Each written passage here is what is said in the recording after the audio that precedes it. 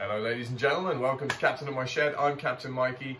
On this episode, a little bit of a smaller project. A friend of mine is turning a certain age, 40, and I thought I'd make him a gift for that auspicious day. And he has been building his own extension, and part of that has been ripping out some of the old window frames and woodwork, and it's left me with some of this mahogany. I have made boxes on the channel before, so it'll be a similar kind of vibe to that, but my workshop's a bit different now, so we'll see how much quicker I can get this done. I'm sure some of you are looking to make gifts, and this is a great gift that you could give to anyone, girl or boy. Nice and simple, but will show off your skills, or lack of, we'll see. Anyway, I'll shut up now, we'll get building, and I'll see you at the end.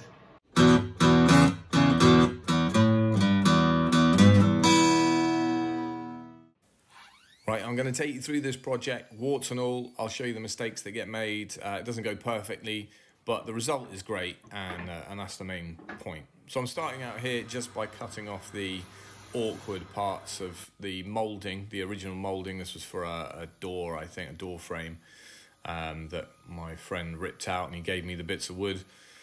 And yeah, early on, I make a bit of a mistake here because I made an adjustment in an attempt to improve my table saw fence and stop it from rocking when I lock it.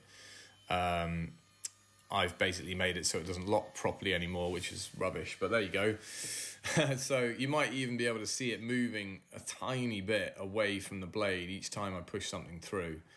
That's just given me more work. So in an attempt to finish up that wood and make it nice and smooth and parallel sided, I'm breaking out the thickness planer, and I'll run these boards through, getting them to the thickness that I want, which is around about 20 mil, or just less than 20 mil thick.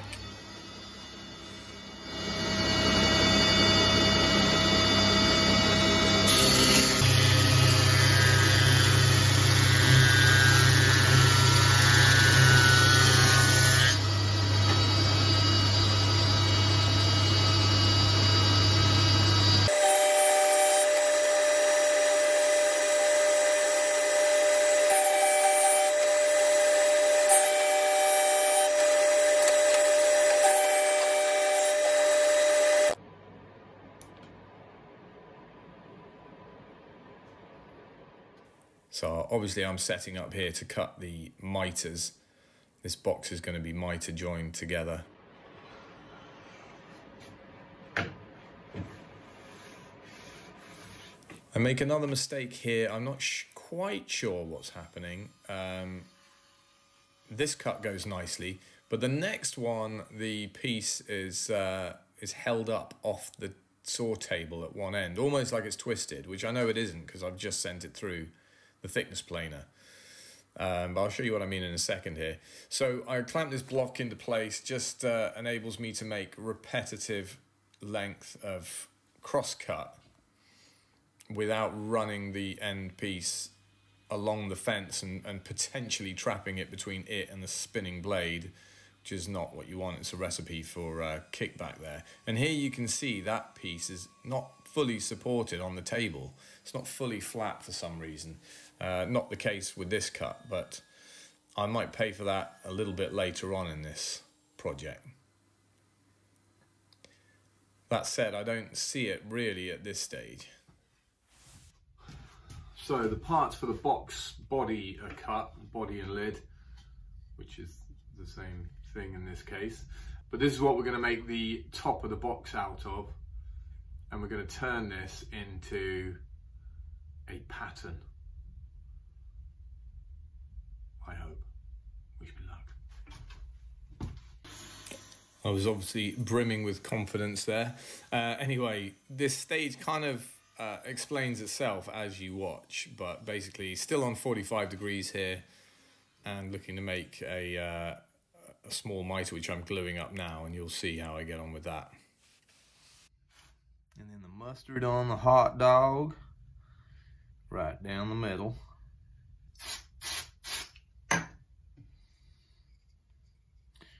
Use my thumbs to locate that corner so it stays nice and flush, like that.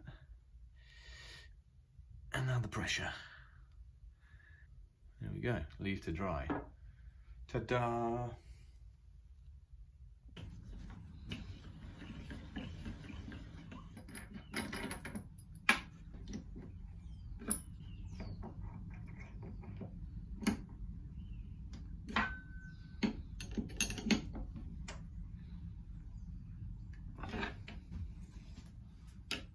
Ha! Hands up who's done that before. What a plank, Michael.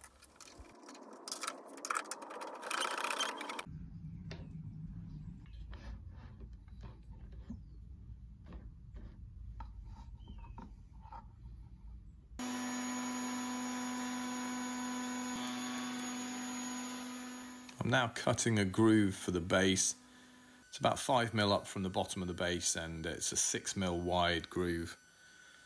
Ideally, I'd have some 6mm material, some plywood or something similar to make the base with, but I don't, so I'm going to have to resaw using my table saw. I haven't yet set up my bandsaw for resawing just yet, so table saw it is, but it works pretty well.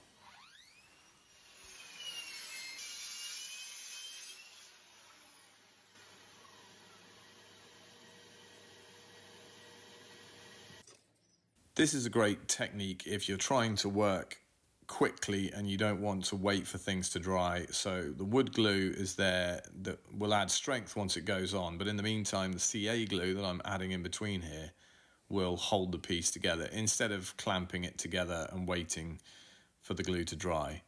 It's just a little bit quicker, and time is of the essence in this project.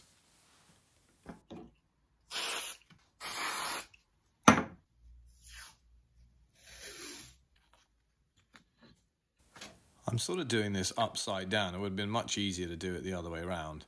But yeah, you will have seen this before. Tape on all the miters. Make sure the edges are nice and tight up together.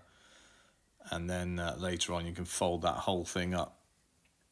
And it should work out really nicely. And they kind of act as almost self-tightening clamps. That green tape is a little bit stretchy, and it works really well in this application.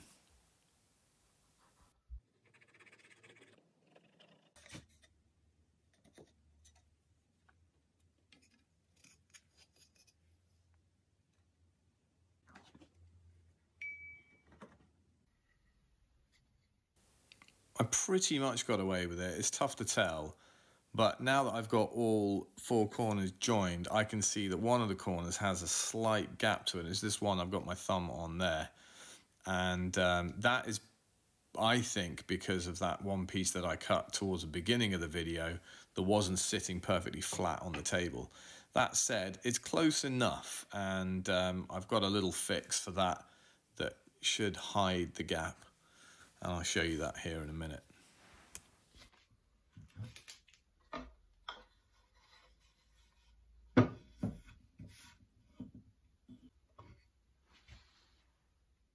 Can't really see it on the camera there, but there is a small gap in that corner.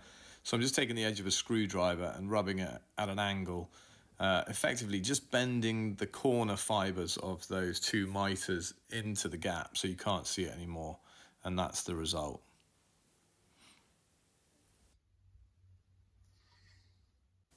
Bit of a blunder, I forgot to press record when I was cutting the top away from the base on the table saw. Easily done just using the fence.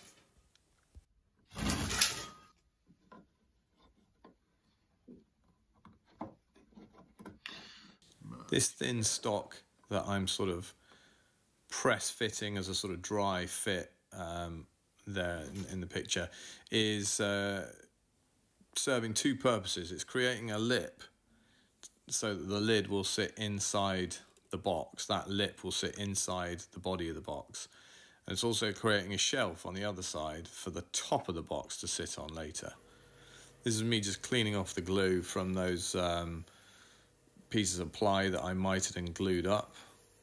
It's important that they don't have glue on there, so I'm just cleaning out the inside corner here and before just the outside faces, ready for the step, which I forgot to film actually, and that is just slicing this up, which is a little bit tricky to do because it does tend to get a bit feathery where the blade comes through, so you have to be conscious about which direction you cut the slices of that up in. You'll see them in a minute. And so yeah, I'm gluing in another piece of the mahogany in just for a bit of interest into the pattern. And again, I'll bring out the green tape and that will hold that in place nicely while it dries. And once it's dried, try and cut that square. Recut the two faces that the mahogany is on, and make it nice and square, and that will make your job of laying out the pattern later a little bit easier. This is just a bit of hardboard that the top is going to be made out of. So I'm cutting that out, ready to stick some veneer on for the inside. I've chosen an ebony veneer just because I had some in the workshop. And here it goes. I'm using wood glue to stick it on. Possibly not the ideal way to go. Contact adhesive might have been better, but I didn't have any. So wood glue it is. And I think you'll see in a minute it works pretty well.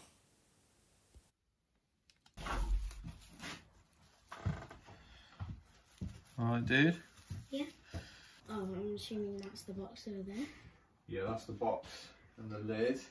Mm-hmm. Now I need a flat piece, a small flat piece of Dad, something like...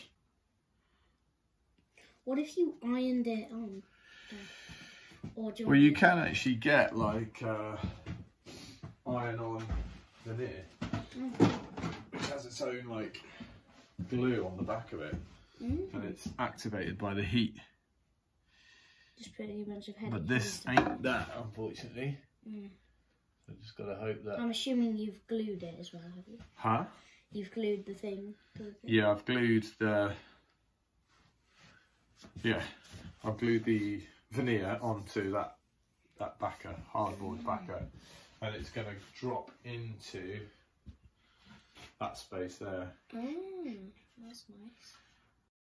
Well, having got the approval of child number one, it's time to lay out the pattern. These are the slices that I forgot to show you being cut up.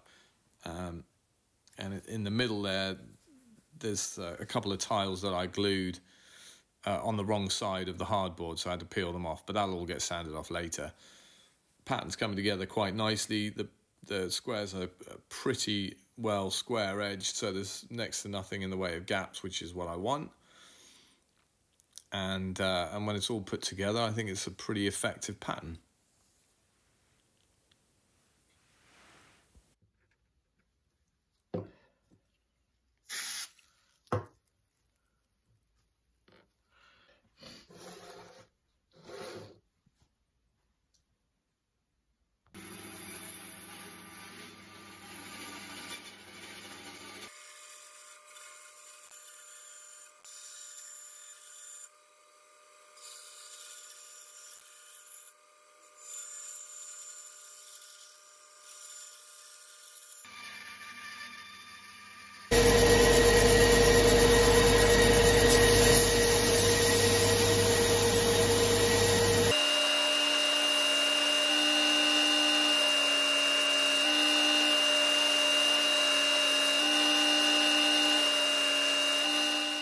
Well, that's the pattern, sanded nice and flush across the board, nice and smooth.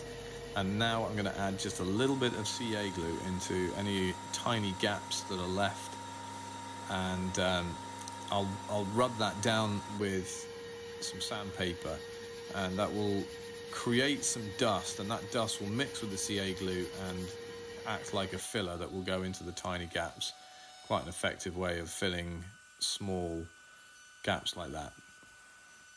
Just adding a small chamfer here as well to the edge of that pattern, and then it should be ready to fit onto the lid of the box.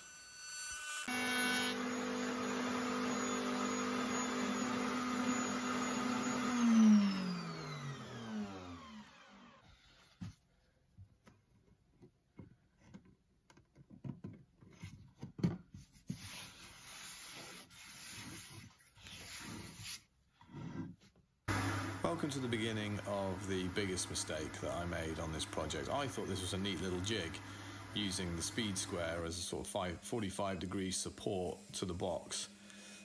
You can see the fence start to move a little bit here, and I'll explain a bit more in a moment.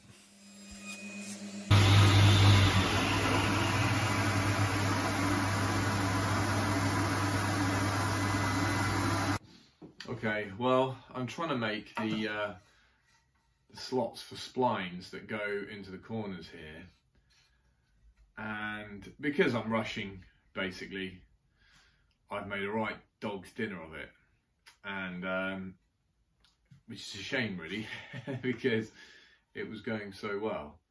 But I'm not going to kind of throw this away and start again from scratch. What I'm going to do is kind of remake the jig a little bit, so to bring it over to the router table and just route out the whole of the slots that you see. We'll keep trying, and if at some point it's a no-go, I'm just going to have to accept defeat, but I'm not there yet.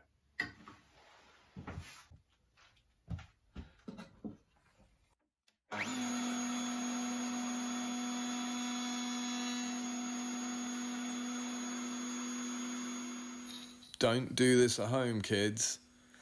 Getting your fingers that close to a rotating bit is not a good idea. It would have been far better for me to use some clamps and actually clamp the box to the jig. Would have been simply done too. I'm just trying to save time here and in turn risking my fingers.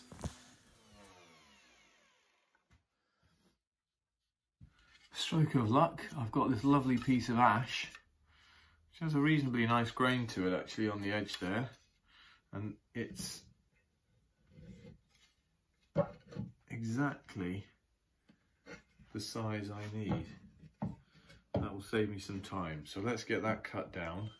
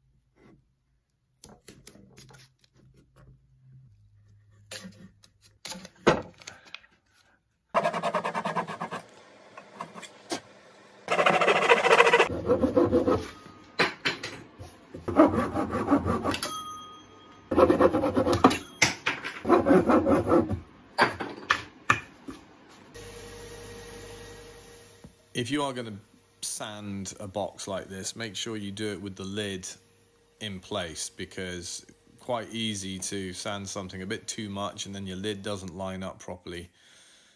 And now I'm just going to blow the dust away so that later on when I put some finish on, it's not all milky.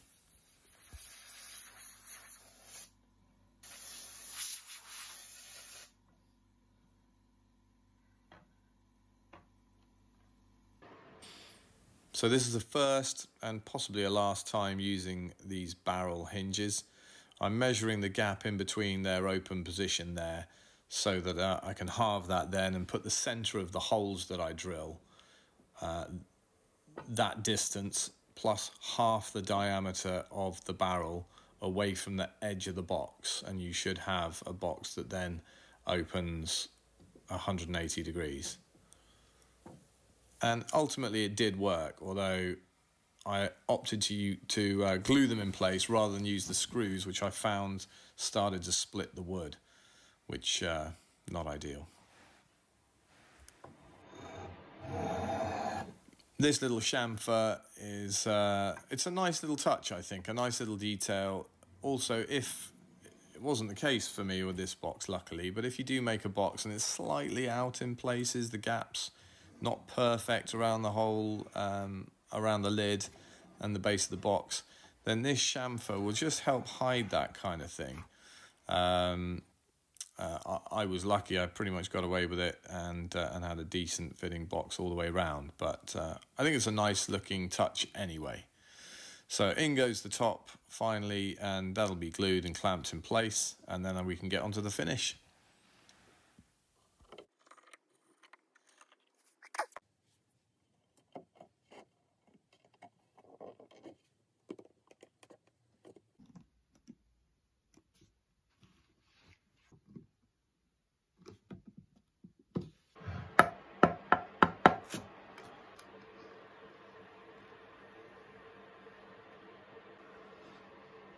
So 2 coats of Osmo going on now. My process is to wipe it on nice and thin, wipe off the excess as I go, then rub down in between coats lightly with 400 grit sandpaper before the second coat goes on, and we're done. Yeah, I'm really pleased that I stuck with this project, even though it's not been perfect. That's almost part of the design charm, I think. This piece of wood came out of the original house before my friend started extending it, and so hopefully it's got a little bit more meaning for him than just any old box. I think it looks beautiful. I'm really pleased with the result, and I think he likes it too. Anyway, bit of country music now. Let me know what a jelly roll is, because I haven't got a clue, and thanks for watching.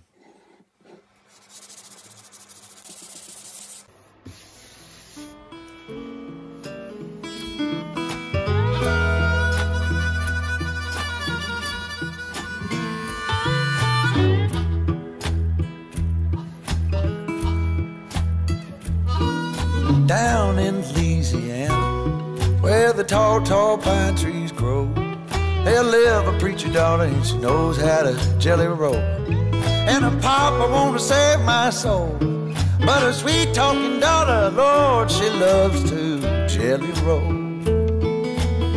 Yes, she do.